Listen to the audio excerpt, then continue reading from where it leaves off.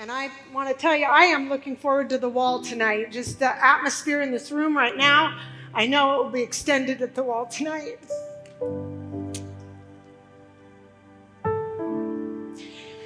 Many times in our lives, Greg and I, people have had a prophetic word over us. They've had a dream, they've had a vision. And when that happens, we listen to it, we take it seriously, we ponder it in our heart.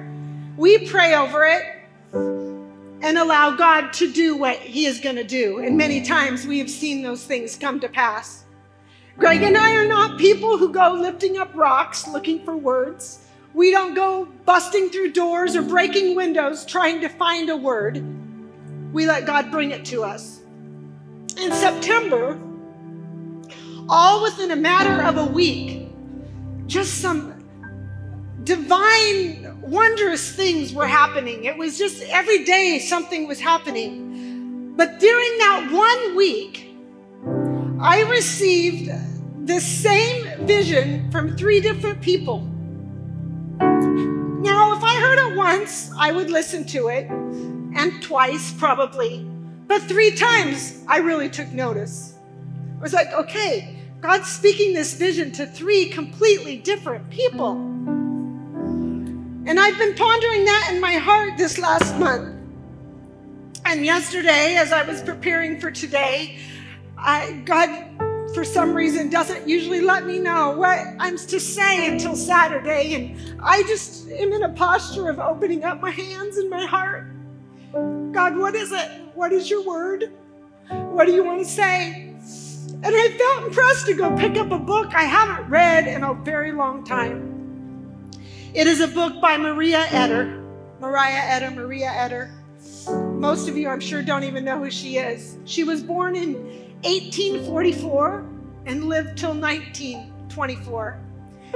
She is probably, go Google her, she is probably the most dynamic, powerful woman used of God that we've ever had in history.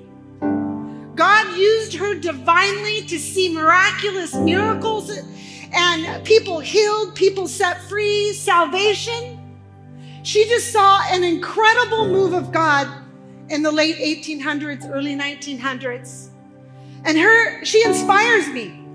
She inspires me. A testimony, when you say amen to a testimony, it means God, do it again. And if God is the same yesterday, today, and forever, I say amen to everything that God did through her ministry. So I was reading that yesterday. It's her sermons. And I stopped dead in my tracks when I came to this word, to this sentence. What I need you to know is the vision that was spoken to me 3 times in September was that there was going to be water flowing from this stage. One person said off the right side, there was going to be water flowing from this stage out through the congregation, out the aisles, out in the parking lot, down the street, and into the community. That was the word, okay? But then I read yesterday in the book, it said, for the power of God is like a river of water.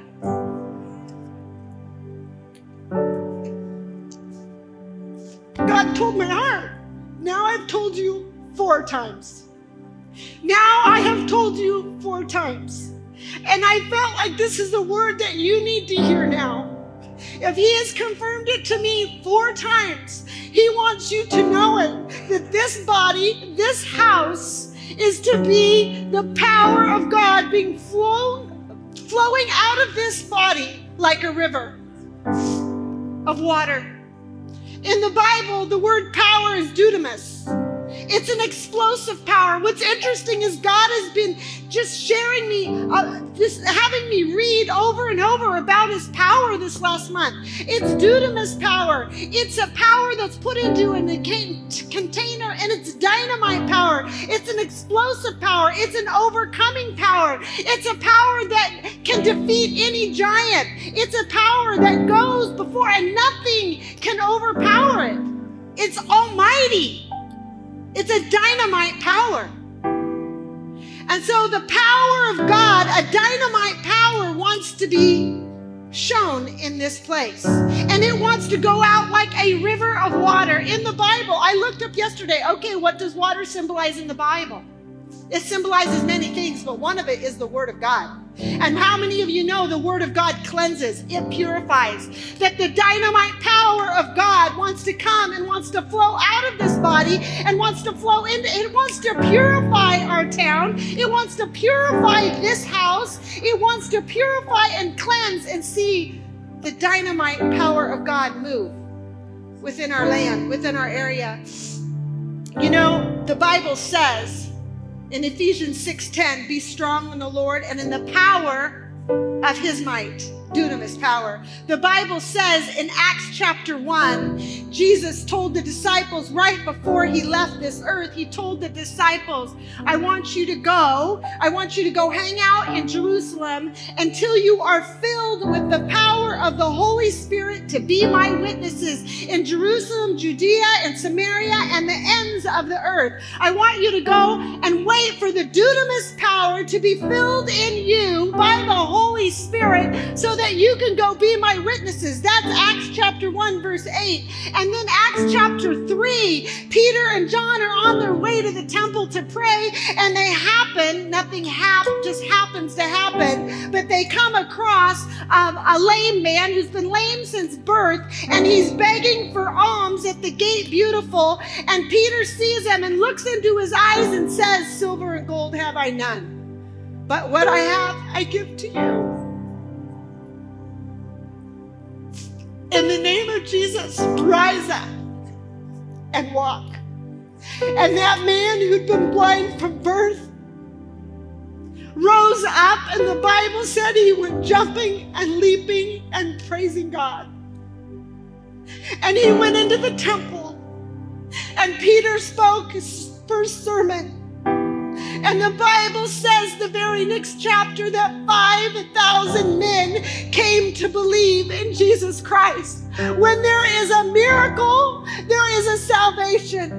When there is a miracle actually means in the Greek, the authentication of the Word of God. It authenticates the gospel. It authenticates the gospel to a believer and an unbeliever. It lets you know that his stamp of authority is on it. It lets people know that the gospel is true. And where there are miracles, there will be salvation. And God wants his power to flow through here with the power of the Holy Spirit, the same power that was in Peter when he said to that lame man, rise up. He wants you and I to have the power of the Holy Spirit working in us. And in this body right here, he wants you to expect a mountain to move. He wants you to expect a stronghold to break in you or your family. He wants you to expect a miracle, that when you pray for someone, you can expect that God will raise him up. He wants you to expect a move of God. He wants you to expect his dynamite power to be used through your life